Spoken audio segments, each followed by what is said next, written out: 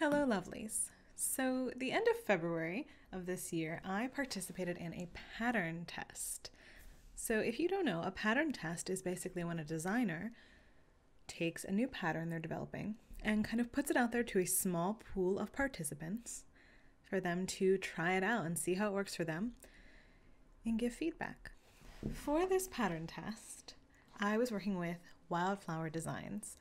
I found her via Instagram, and she put out a call for a new pattern she was developing, showing some pictures of samples she made of the garment. And it looked really cool, so I wanted to give it a try. So I signed up to be a pattern tester. Now, this actually wasn't my first time applying to be a pattern tester. I had applied to some other indie designers that I follow on Instagram, and usually that seems to be the way that many of them gain their pattern testing pool. But for whatever reason, I wasn't accepted. And some designers will have sort of a requirement of what they want. So often you'll fill out a form and you'll let them know your basic sewing skills, what kind of tools you might want to use if it's like by hand or machine, and then also what size of the pattern you're going to make. So usually they'll provide a size chart. And so from there, they'll sort of decide who they want, because they want a broad range. So if everybody's making an outfit in size 14, that's not really going to be helpful for them.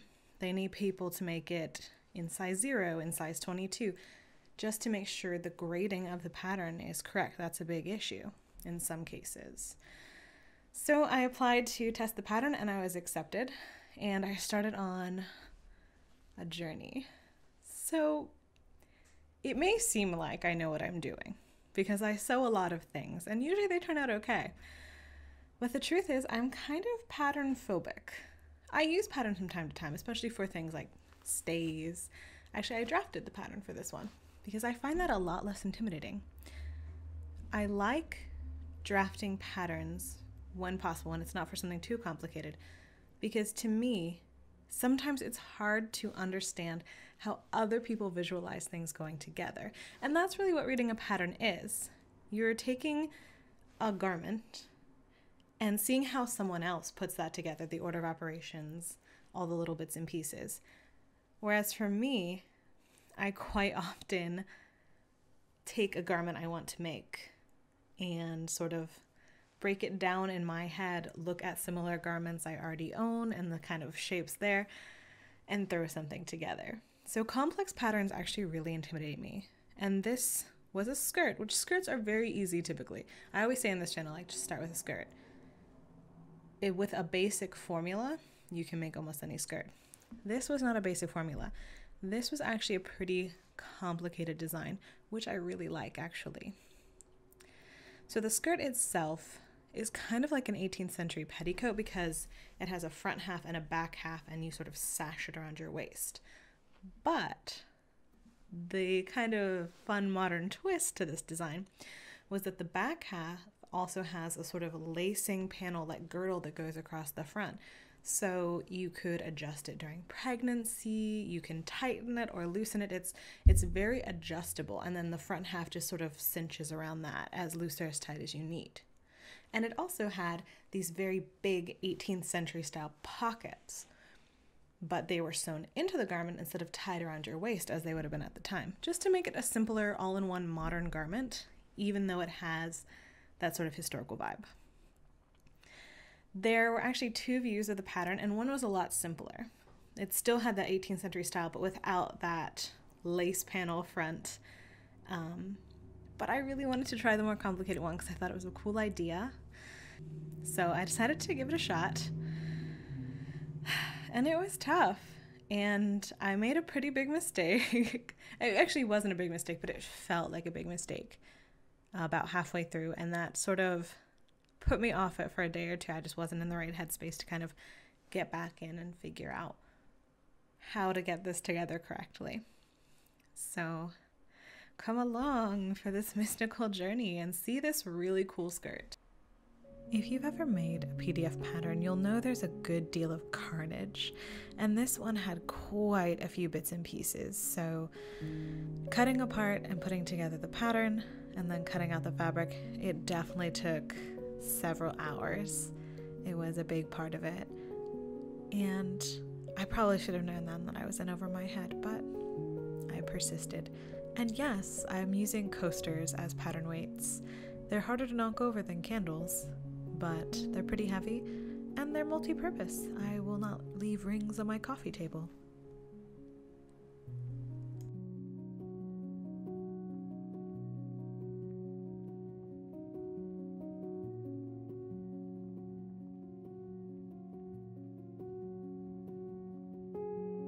I decided to make the pockets out of a contrasting fabric because I had just bought a remnant at the local fabric shop of this super cute cat fabric, and when you can have secret cat pockets, why wouldn't you? So what I didn't realize here is I wasn't supposed to stitch over the top until I had put the binding on, but it didn't end up being a significant issue, and I fixed that for the second pocket. But as you can see, I was already a little confused by the pattern just because there were quite a lot of steps, and the descriptions and the illustrations were all from that perspective of how another person sees this coming together, which isn't necessarily how my brain would process or see it coming together. So that was quite something to overcome. This pattern uses a lot of interfacings and tapes that you make yourself from the fashion fabric. So this is me ironing the tape for binding the pocket edges. As you can see, I still don't have an ironing board, but a towel will suffice.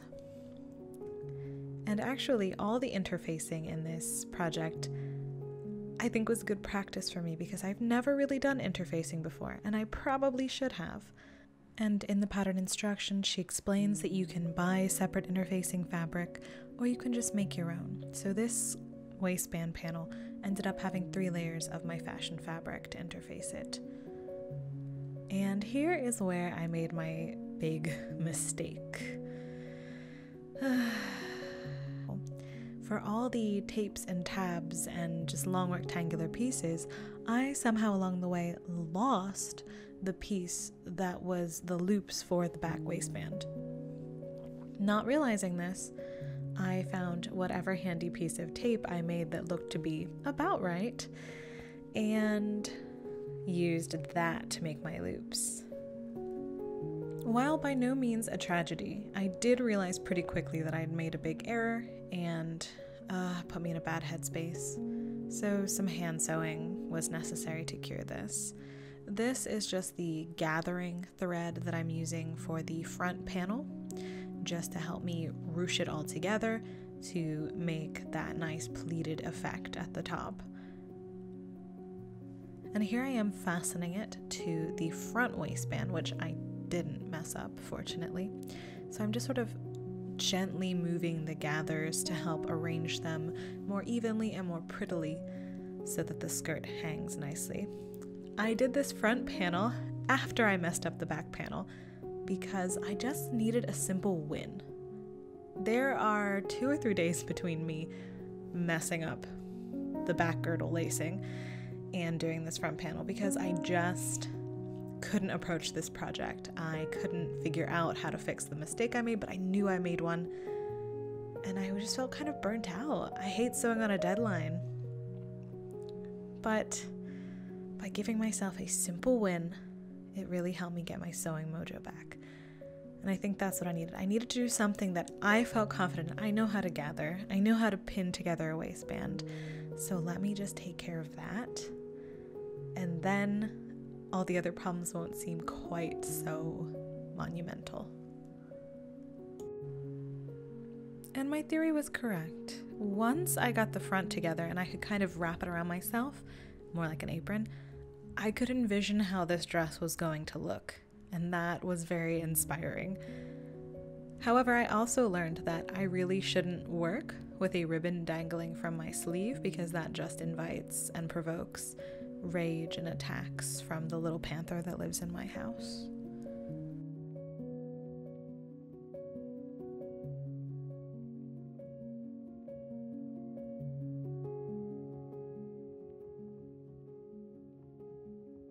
And then, amidst the pile of recycling, I found the missing piece.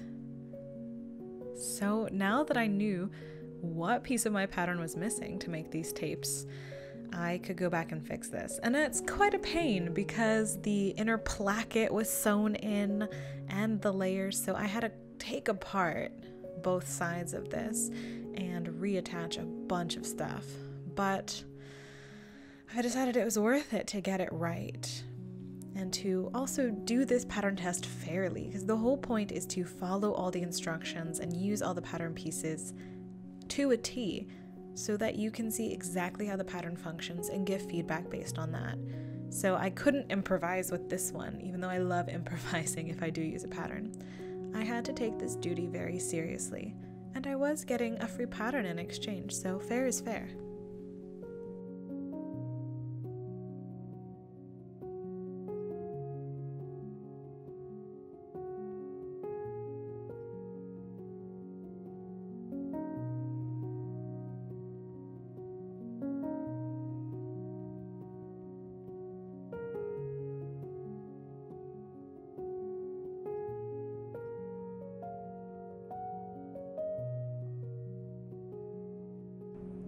Then everything was as it should be.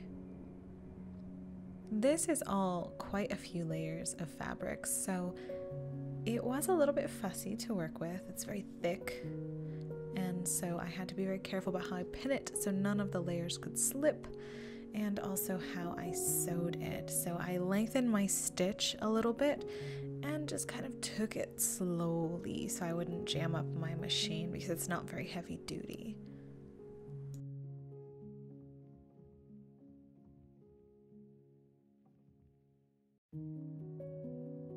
One side of the waistband needed to be whipped down so that the stitches wouldn't go all the way through. So I was quite happy to pick up my thimble and do that. I do find that since I got a sewing machine, sometimes I miss hand sewing. And in fact, the sort of purple stays that I model this skirt with, I did all by hand just to have a little quiet project to work on in the evenings. I found that while I love the convenience of the machine, hand sewing is quite meditative, and I don't want to lose that in my life.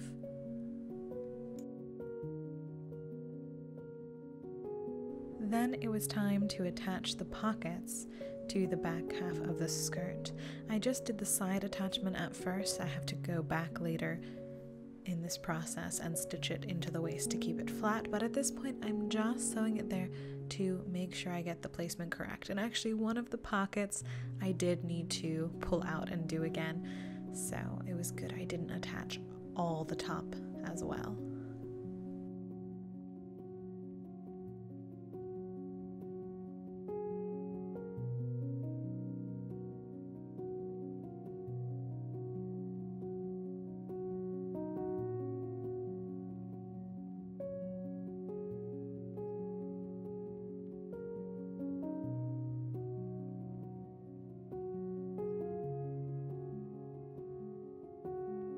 Then the front and back pieces have to be attached sort of from the hem to the mid-pocket region, and then the extra fabric from the side of the pocket needed to be overstitched.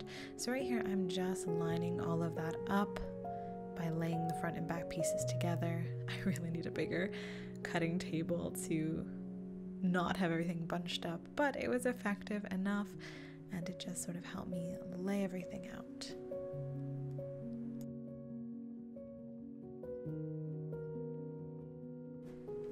While the skirt still needs hemming, it is in a semi-wearable state. So as you can see here, the front lacing panel worked out. Now that sort of back panel is one of the things that didn't get graded throughout the pattern, and so the very smallest sizes found it a little too big, and then sizes over like a 10 found it a little bit too small because it doesn't give you full coverage even when laced up. So that's one of the alterations that Melanie is making to the pattern, but it's still very functional, and as you can see it goes with a variety of outfits, history bounding or just sort of a modern school teacher, and you get access to the pockets through those side slits. It's a good length, very swishy and full. So as you can see, I eventually got myself together and wasn't too much of a mess, and it really is a nice skirt. Now there were a few little tweaks that Melanie, the designer, we made a Facebook group actually, where we could leave our feedback as we went, ask questions, share photos, and it was really nice to kind of see the experience of the other pattern testers, because I had a few small issues and I thought, well, maybe it's just me, maybe because I'm not great at patterns, I'm not understanding something. But there were actually a few little kinks that did need to be worked out. So Melanie sent us a correction for some of the waistband. We realized that the lacing panel didn't need to be graded. It was kind of based around one size instead of being graded smaller or bigger for each size. So some small changes were made thanks to that group discussion, and I assume there might be more fine-tuning and tweaks now that we've all submitted our feedback as well. So this design will be available soon in Melanie's store, and I will link her Instagram account. I love a big flowy swishy skirt, and I think it's worth making. I might make this pattern again, but do the view A, the slightly less full version of the skirt that doesn't have the complex waistband, just because I think it'll go a little quicker, and because such a big skirt is a little harder to wear every single day, just because I always close them in car doors. But it will also still have those awesome huge pockets, which is such a rarity in women's clothing, so very much to be appreciated. And yeah, I think it'll be fun. I think it'll be good. I would make this pattern again, for sure. The full version that I did takes, in my size, like 5.5 yards of fabric, which is quite a lot for a skirt. But the view A is only about 3 yards. So that's also something to be taken into consideration. Another reason why I might do the view A, just because I don't have to have as much fabric, so if I have something left over, I can just kind of throw it together. So I think that'll be good. So thank you for watching, and I hope you found my journey to be interesting, maybe helpful if you're thinking about doing a pattern test or interested in this pattern now too, and maybe entertaining as well. If you enjoy my channel and my content, I do a lot of sort of historically inspired clothing, but also some costuming. I have a few exciting things coming up. My next video, coming like the first week of April, is actually going to be my Regency day dress, finally, in which I also had to follow a pattern for at least, for most of it. So another fun adventure there. But I have some exciting content coming up for the spring and summer, including some more self-drafted projects and just some sort of ideas about how to integrate historically inspired pieces in your everyday life. So if you're interested and feel like you'd enjoy that content, please subscribe. You can also hit the alert if you want to get an alert every time I make a new video. And you can comment and let me know what you think of this skirt that I made, and also what you do to get out of a pattern slump. Because they can really be tough. Just not even a pattern slump, but a creative slump. If you're a creative of any sort, you probably have been through them, and they're rough. So please let me know what you do, so I have some ideas for next time the slump hits. Bye.